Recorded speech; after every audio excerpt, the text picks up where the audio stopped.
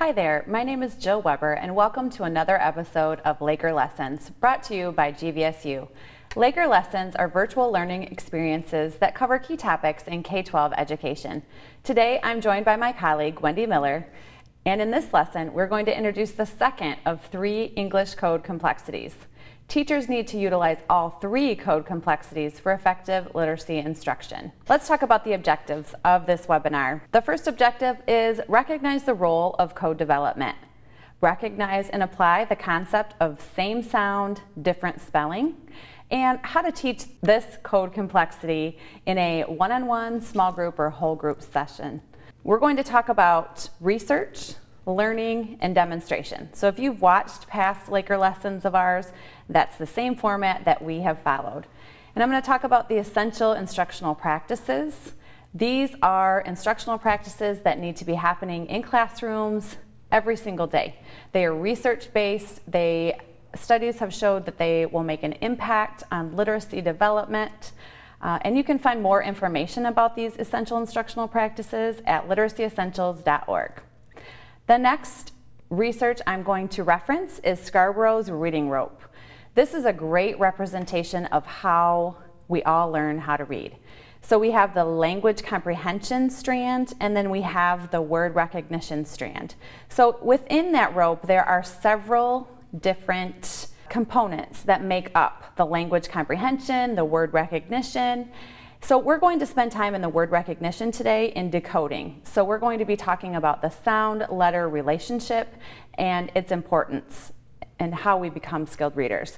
So every strand in this rope is equally important, but today we're going to be talking about that decoding strand. Next, Wendy's going to talk to you about systematic and explicit instruction. Yes, I want to make sure before we move forward that we all have a common definition of systematic and explicit, because these are 2 terms you're going to want to make sure that you keep at the forefront of your work when you look at your phonics programs and you're kind of looking at the scope and sequence and how your instruction is laid out throughout the year. Let's look at this term systematic and let's come up with a common definition for this. So really the term systematic just means your program is based on a method or a plan. You have some sort of defined scope and sequence, and that sequence makes sense for your students. The other word is explicit. We need to make sure that the phonics is being taught in a clear and direct way. So when examining your phonics program, and the first place you should start is making sure that you have a systematic and explicit program and manner in which you are providing instruction for students. Next, we want to get into the learning itself, and what do we mean by code complexity? So code complexity, we really just mean phonics, right? How are you working with those sounds? How are you helping the students recognize the letters and associate the sounds with those letters and then actually be able to read? That's kind of what we mean by code complexity. And the other area of that has to do with, we have a complex language. And so within the languages, there's some things that your students need to understand. And Jill and I have been in this space for a really long time, and there's 3 of them that we have interwoven into all of the work we've done over the 10 years. And this code complexity we're focusing on today is you can have one sound and it can be spelled multiple ways.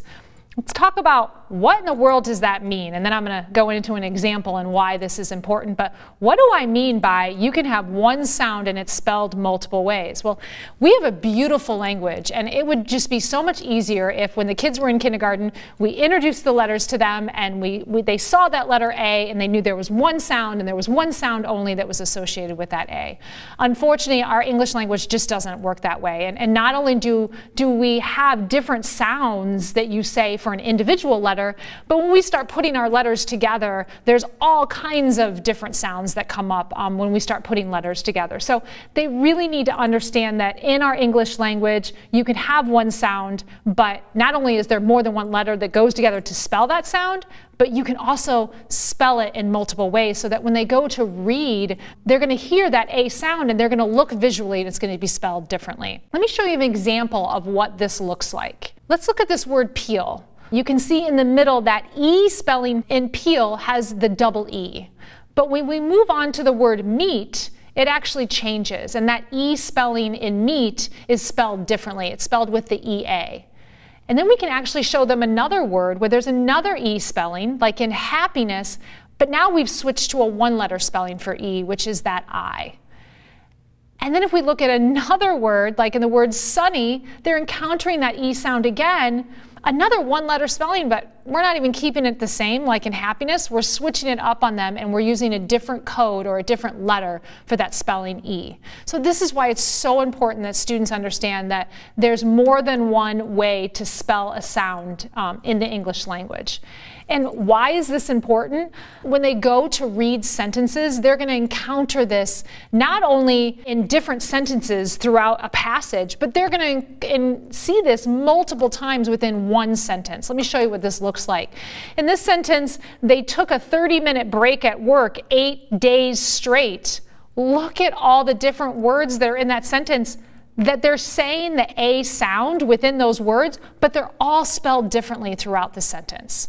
So it's so important that kids understand this concept, and that when you're looking at your phonics program, you need, and I'm going to go back to those two words again, you need to make sure that there's a systematic and explicit way that you're teaching phonics that actually touches on this code complexity, that you can have the same sound, but it's spelled in different ways. Another way to look at this is if you're looking at a sound chart. And you can see here, this is a sound chart for the sound A. And in that sentence previously, I had all of these different spellings in it. So you can see here that there's actually 5 different ways that you can spell the A sound in the English language. And these actually aren't even all of the spellings here. We only put our top 5 in here. So Wendy, why don't you come on over and let's do sound boxes so we can demonstrate how we can teach this difficult skill of same sound, different spelling. Sure.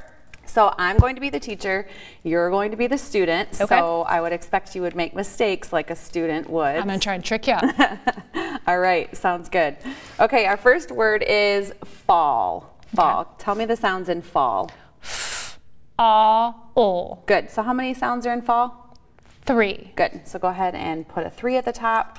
So if this is a sound box, we're focusing on the sounds. So how many boxes are we going to fill in if there's 3 sounds in fall? 1, 2, 3. Good. So okay. We're going to fill in 3 boxes. So we're not focused on letters. There might be more letters in the word fall, but we're focusing on the sounds. So what's the first sound that you hear in fall? Good. Go ahead and write what you think the F sound is in that first box. Good. What's the next sound that you hear in fall? All. Okay. We're going to separate those sounds. So oh. What's the sound you hear here? Aw. Good. We're going to write what you think the aw is. And I'm going to give you a hint. There's one letter that spells aw. Oh, that's a good guess. So, aw. That's your aw. Go ahead and write that and say aw. So go ahead and erase and write But that aw. says ah. Yeah, and it can say aw too. I know. Usually when you hear the sound aw before an o, it's this letter. Okay. So I'm going to give you, so what's the next sound in fall? O. Good. There's 2 letters that spell that O sound. So go ahead and write, you have to write 2 letters in that box. All right, good. You got it right. So go ahead and say the sounds as you write fall on that bottom line. So aw, o. Good, because that's how you're going to see that in text. Go ahead and erase. We're going to do one more word. The next word we're going to do is phone. Go ahead and tell me the sounds in phone. O. Good. So how many sounds in phone? 3. Good. So how many sound boxes are we going to fill in? 3. Good. So what's that first sound again in phone? Good. That's the same sound as fall, right? Yes, same sound. Good. But in this word, this is spelled differently, the F sound. And I'm going to give you a hint. It's 2 letters that spell that F sound. So can you think of 2 letters that spell that F sound? Okay, that's a really good guess. But this is your F spelling in phone. So go ahead and erase and write that F. Good. And what's the next sound you hear in F? O. N. O. Good. Go ahead and write your O. O. Good. And what's the last sound you hear in phone? Good. There's 2 letters that spell N in phone. So write those 2 letters. Very good. All right, go ahead and write phone on that line before you erase. Yep. O, Good. All right, so as you can see, using sound boxes really shows how the code is different. Like we use those two words, fall and phone, have the same sound spelled differently. So that's a way you can use these. You're also blending and segmenting, which are those foundational reading skills. How else would you use sound boxes, Wendy? When I was working with the 3rd grade class, what I did with them was I had the same thing that you said to me in the beginning. It was a whole class. They had the sound boxes in front of them. I gave them the word phone. I actually had them put a tile underneath that first box. If they had a tile underneath a box, it indicated them, instead of saying it to them out loud, it also showed them that there was more than one letter that went in a box. So I had them put a tile under the first box and the third box in the word phone, so that it told them that more than one letter was going to go in a box. And as I was walking around the room, it was so interesting. I saw kids go to draw or write that letter F, and they saw the tile and they would just where they were like, oh, I can't put that one letter there because she told me that more than one letter goes in a box. So these can be used in so many different ways, and even right there, we used it for spelling as well. But we're hoping that, and we know, not hope, we know it carries over from the reading and the spelling, doing it together. You're absolutely right. And that's such a great strategy then to indicate that there's more than one letter in the box, so that they're not doing the F, they're writing 2 letters. Also connecting it with reading, so not just doing, often I feel like phonics is not connected to reading. We're not talking about that sound letter relationship as much as we should, connected to reading. So I think that's an important piece. And spelling.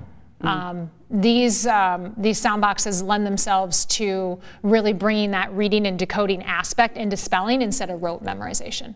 For sure. All right, if you would like to see videos with students using sound boxes, we've included a link to the video in the description, along with tools like sound boxes to support the lesson you are viewing.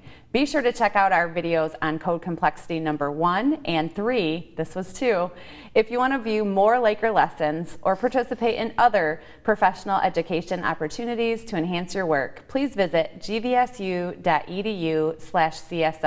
and check out what is offered underneath the Professional Education tab.